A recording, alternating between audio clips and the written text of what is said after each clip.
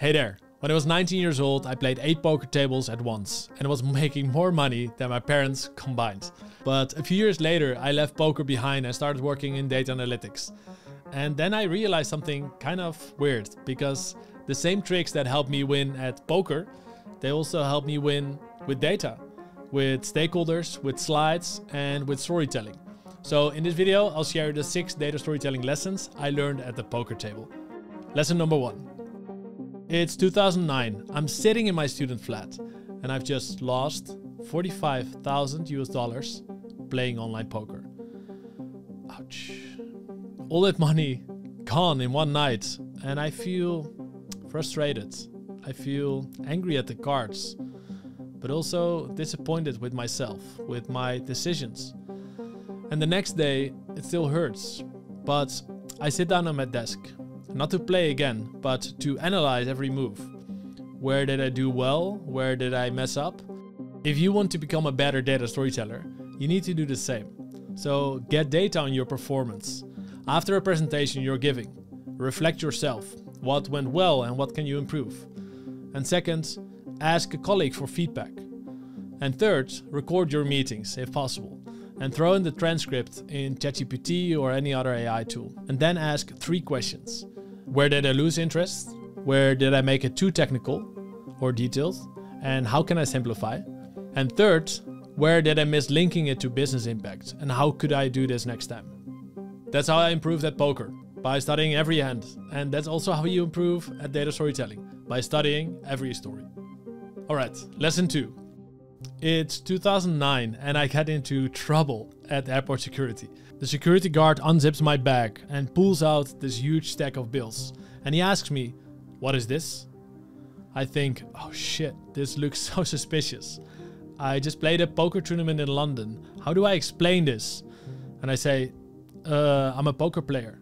And he looks at me and I'm trying to think as fast as I can. How can I prove that I'm not a criminal? But then I remember. My poker hoodie is in the bag. It got the logo of the poker site that sponsored our team. So I show the hoodie and he nods and lets me through. I was unclear and got into trouble. It's the same in data storytelling. If you're unclear, your stakeholders tune out. They will assume that your insight isn't relevant. So next time you present, translate your technical insights into business terms. Create a new habit. Every time you present an insight, say this. What this means for you is, for example, we're missing customer IDs in 30% of transactions. What that means for you is we cannot link those sales to campaigns, so we don't know which campaigns are driving the most sales. See the difference? But just translating insights isn't enough, because for every presentation you need the next lesson. Annie Duke is a former poker world champion, and she shares a simple trick in her book, Thinking in Bets. Most people only analyze decisions after they go wrong. But great players do it beforehand. They ask, what could go wrong? It's the same in data storytelling. Before a big meeting, ask yourself, what could make this fail? What might confuse them? And what difficult questions might they ask? You can't predict the future, but you can plan for it. And that's lesson 3. Plan the failure. Preparation helps, but once you're in the game, everything changes. In poker, you don't just play the cards, you play the people. So you watch their faces, their timing, their patterns. It's the same when you present data. Storytelling is a live game, so you've got to read the room. If people lean in, keep on going. But if they look confused, slow down. And every now and then ask a question to check in. Does this make sense so far? The best storytellers don't just present, they make it a conversation. But there's another layer. It's not just reading them, it's reading yourself. In poker, when people lose a big hand, they go on tilt. They get emotional and they stop thinking clearly. They make super bad decisions. And it's the same in data storytelling. When someone challenges my numbers, I feel that spark inside, defensiveness. And if you're like most people, you probably do as well. Once that happens, you stop listening. You start fighting to be right. And that's not a good place to be in. So here's the fix. Replace defensiveness with curiosity. Next time when someone says that your data cannot be correct, don't say something like, I already checked that, or something else defensive. But ask, that's interesting, what makes you say that? And then you open up. You get more information about what they're thinking. You stay calm and they feel heard. And that's how you win the hand without losing your cool. That's lesson number 4.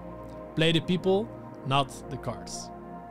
But poker has taught me one more lesson, and it's a big one. When playing against an aggressive player or a passive player, you play differently.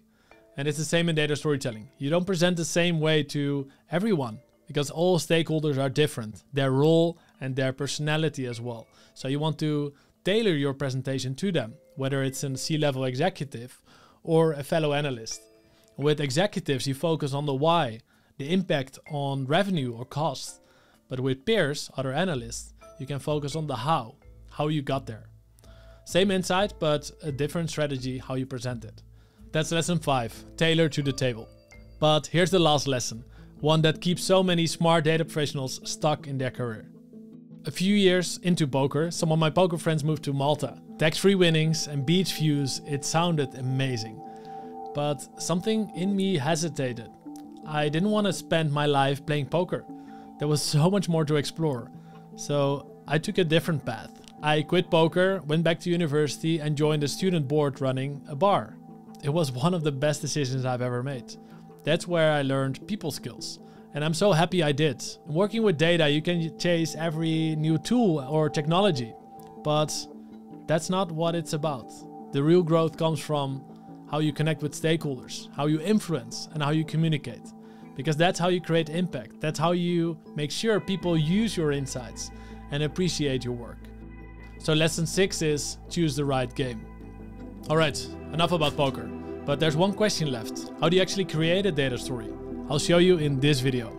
The exact step-by-step process to turn data into stories. So click here to watch it and see you there.